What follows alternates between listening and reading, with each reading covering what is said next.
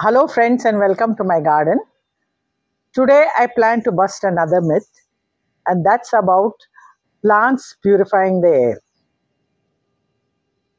Many of you may not be happy after listening to this, but there's nothing to be disheartened because plants have many other health benefits. Anyway, when we talk about purifying air, there are two components in that.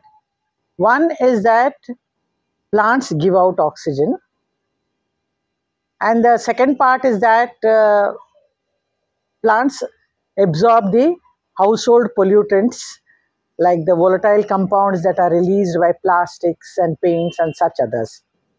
Sadly, both these are not completely true, and I will tell you today why they are not true. First of all, we'll take about the oxygen giving plants.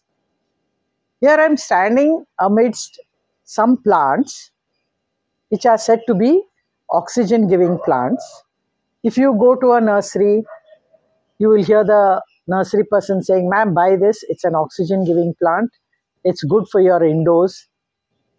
And if you browse the net, then you're so confused because one website will tell you there are 25 plants that give out oxygen, another will tell you there are 10 topmost, still another will say 5 topmost, and then finally they will say this is the topmost and show you the snake plant. So now let's see why this is not true, and I will show you one by one the so-called indoor plants. Some of them I have placed here. So here this is the rubber plant, then you have this Schifera, then you have the syngoniums, you have these different varieties of snake plants. I have kept only the dwarf varieties. And another important plant is this peace lily. Of course, I don't have the flower now, right now, but the peace lily is also a very popular plant. And this is the Chinese evergreen. This is the anthurium. Then you have these pothos, and even this tulsi plant is considered as an oxygen giving plant. So we'll now understand why they are oxygen giving plants and how they give out oxygen. We have all studied in school that plants take in carbon dioxide and give out oxygen. So there's no false claim when they say that they give out oxygen. Plants do give out oxygen during photosynthesis. The only fact here we would like to say is that that oxygen may not be significant to alter the conditions inside the house. Now you might say, what about the NASA study? Well, the NASA has conducted study in 1989 with some plants which I've already shown you.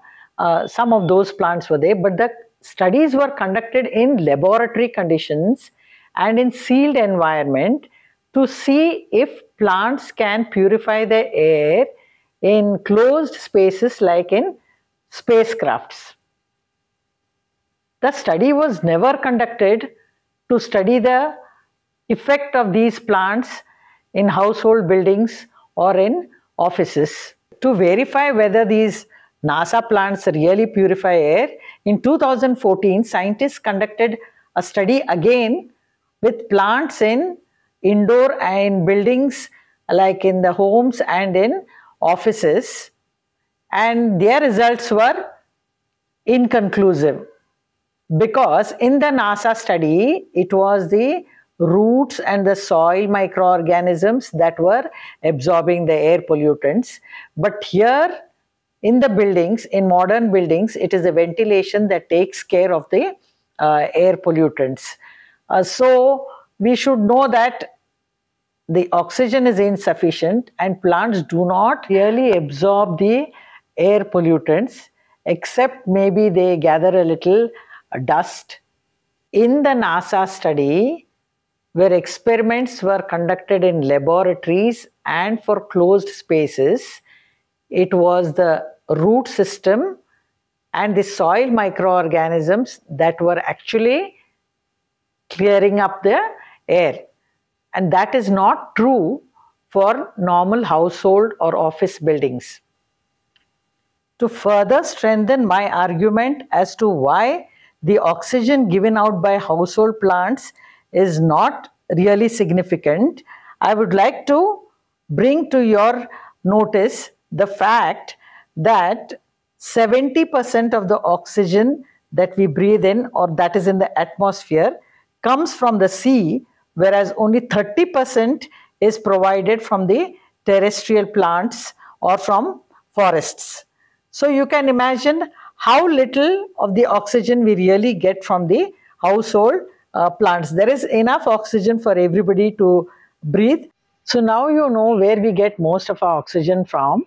And out of that 30%, what we get from plants, maybe what we get from our house plants is not really sufficient. And if you want to have sufficient, then they say that at least 2 walls should be covered with plants. Now I am standing amidst so many plants and surrounded under the tree and all. Maybe I will get a little bit of oxygen. But anyway, this shouldn't deter you from growing plants or keeping them inside, because plants do have a lot of health benefits, both physical as well as psychological health benefits. So someday I will talk about those health benefits also. So this is it.